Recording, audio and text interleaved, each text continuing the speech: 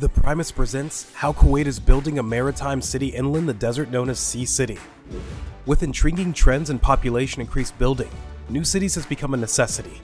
To cater the everyday needs of the masses, in many countries around the world, new cities are being constructed. When we are talking about construction, the Middle East takes things to the next level, and today we will be discussing a maritime city that is being constructed in Kuwait.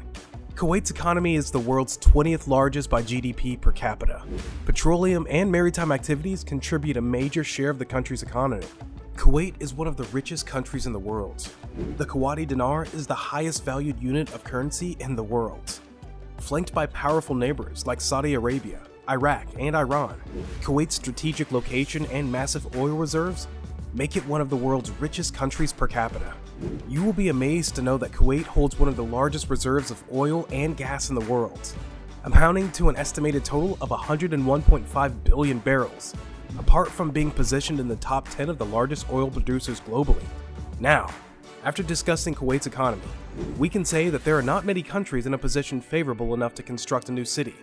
While some new cities are built to become new political centers, some are positioned to become new hubs of logistics, and others are designed to become new epicenters of trade, finance, or technology.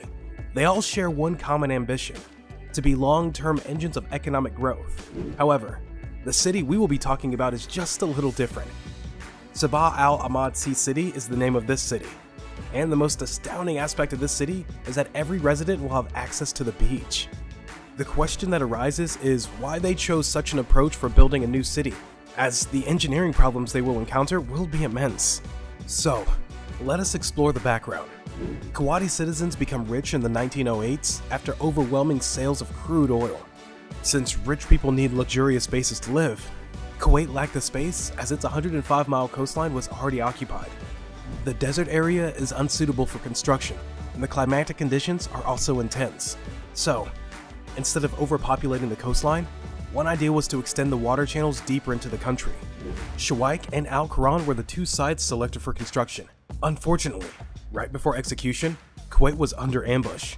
Iraqi forces started invading Kuwaiti soils. After the outrage ended, the country was not in a condition viable enough for building a new costly city. An environmental imbalance also impacted the country. The Kuwaiti oil fires became a worldwide discussed phenomenon, and the country had to spend almost $1.5 billion just for extinguishing these blatant fires. These fires usually arose due to the inflammation of oil wells in the country. If you are interested in knowing about these fires, you can find a lot of material online. The construction of this city involved excavating millions of tons of sand. The excavated sand was washed and then used to build up the land for residential development. The land is being built up above projected sea levels to protect people and property from flooding. The first immense natural challenge that the engineers face is the algae growth in the channels. A circulation mechanism was designed, or otherwise, the city would just become a foul-smelling algae dweller. This mechanism involved manipulating the tidal flow that would result in water circulation. There are two natural tidal creeks at the site, and 50% of the 6,400 ha of land for development is salt marsh. To create the beachfront development space, it was required to take seawater up to 5 kilometers inland and then back out to the Arabian Gulf, whilst maintaining its quality. Circumstantial evidence shows that this was an immense issue, and the mechanism designed to resolve these issues must be highly imaginative. Controlling the water flow to maintain optimum circulation was another major challenge, as residents were supposed to swim in the channels without any trouble. Another thing that was to be taken under consideration was the water dominance that could affect the structure and shape of the channels, in turn damaging the surrounding buildings. Complex computer modeling was used, and additional channels were created to cater to the areas where water flow was immense. The idea behind building such a city was quite contrary to Dubai's land reclamation projects. Instead of creating land and water, Kuwait brought water into the land, and the project is continuing to expand as the country plans to house around 250,000 people in this city. This city, unlike other cities, would not be a diverse habitat involving world-class trading attractions. Rather, it focuses majorly on providing every resident with access to the ocean.